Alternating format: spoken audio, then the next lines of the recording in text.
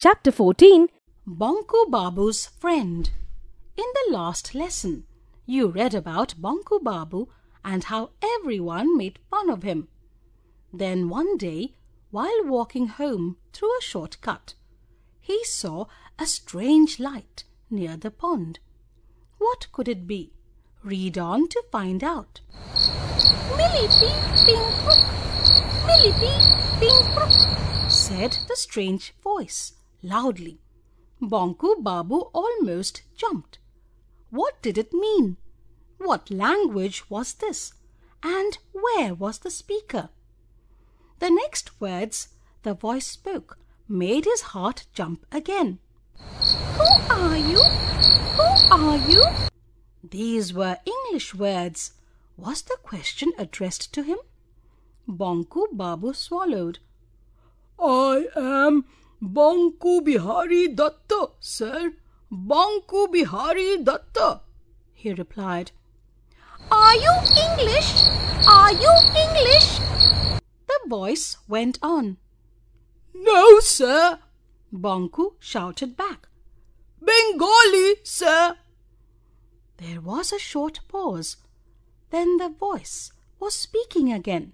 Namaskar. Bonku Babu heaved a sigh of relief and returned the greeting. Namaskar, he said, suddenly realizing that the invisible bonds that had been holding him tightly had disappeared. He was free to run away, but he did not. He now saw a portion of the glass mound was sliding to one side, opening out like a door. Through the door emerged a head, like a plain, smooth ball, and then the body of a weird creature. Its arms and legs were amazingly thin.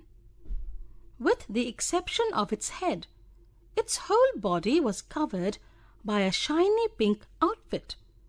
Instead of ears, it had a tiny hole on each side of its head.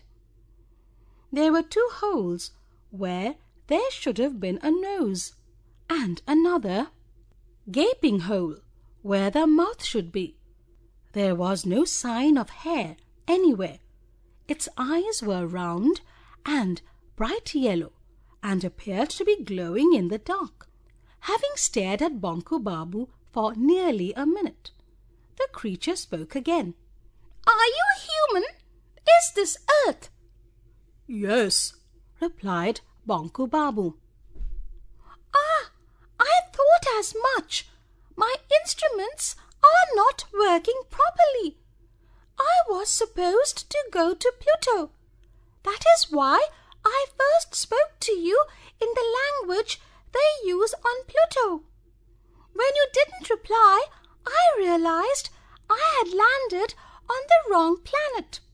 Bonku Babu did not know what to say, as he was feeling quite uncomfortable.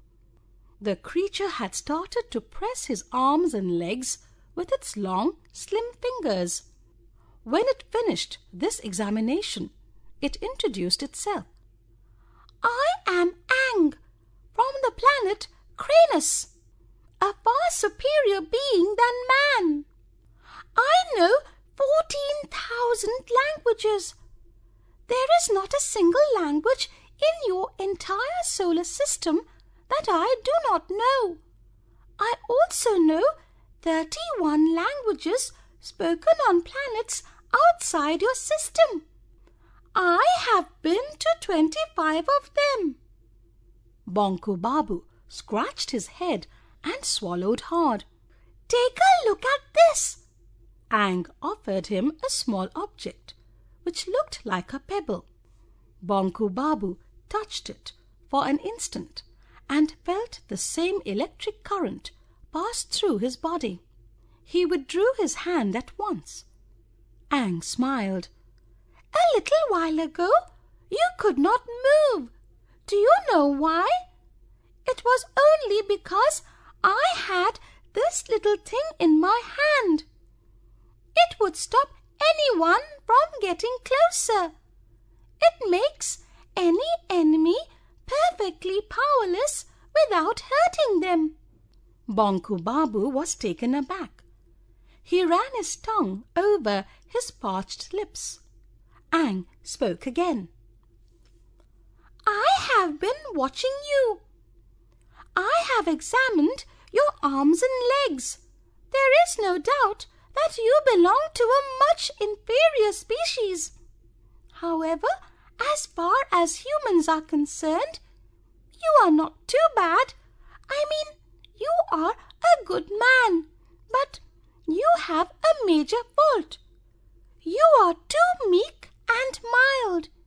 You must always speak up against injustice and protest if anyone hurts or insults you. Anyway, it was nice to have met you, although I really wasn't supposed to be here at this time.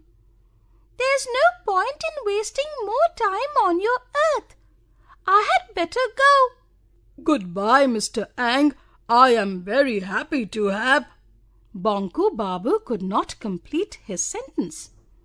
In less than a second, almost before he could grasp what was happening, Ang had leapt into his spaceship and risen over Boncha Ghosh's bamboo grove.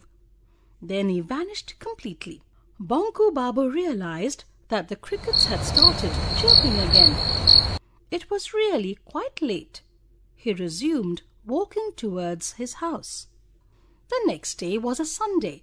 Everyone had turned up for their usual meeting at Shripati Babu's house. Tonight, Boncha Ghosh was also present at the meeting. He was talking about his bamboo grove, where all the bamboos around the pond had shed all their leaves. Everyone was talking about it, when suddenly Bonku Babu entered the room. No, to say entered would be wrong. It was as if a small hurricane swept in. Bonku Babu then burst into a guffaw and laughed loudly for a whole minute, as no one had ever heard him laugh before. When he finally stopped laughing, he cleared his throat and began speaking. Friends, I have great pleasure in telling you that this is the last time you will see me at your meeting. The only reason I came today is to tell you all a few things before I go. First of all, this is for all of you. You speak a great deal of rubbish. Only fools talk of things they don't know anything about. Second, this is for Chandi Babu. At your age, hiding other people's shoes and umbrellas is not just childish, but totally wrong. Kindly bring my umbrella and brown canvas shoes to my house tomorrow. Nidhu Babu, if you call me bunkum, I will call you nitwit. And you must learn to live with that. And Shripati Babu, you are an important man and must have hangers on, but please count me out from today. Poncha Babu, you are here as well. Let me inform you that last night an Ang arrived from the planet Cranus and landed on the pond in your bamboo grove. We had a long chat. The Ang was most amiable. Bonku Babu finished his speech and slapped Bhairav Chakravarti's back so hard that he choked. Then he made his exit, walking swiftly, his head held high,